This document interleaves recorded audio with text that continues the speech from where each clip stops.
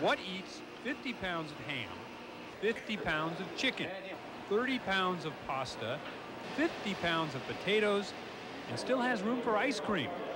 The answer, of course, is the Oregon football team at dinner. Big guys can put away a lot of food, and so eating is serious business. What they eat is serious business for the coaches.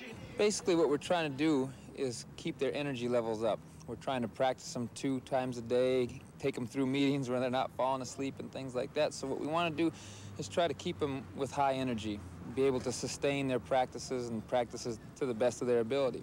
That means lots of high carbohydrate foods, plenty of protein, chicken, fish, and turkey. Piles of salad, fruits, and vegetables. Tonight's menu included baked ham, chicken sandwiches, pasta, rice, fruit and salad, juice, iced tea, and milk to drink.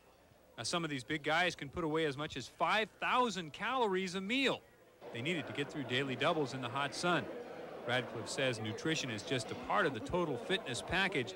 That includes working out, lifting weights, practice.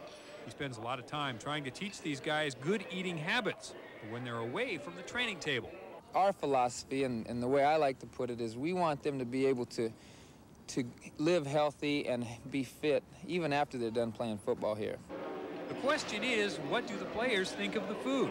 Well, most of them were too busy eating to answer any questions. And it's obvious they aren't going hungry.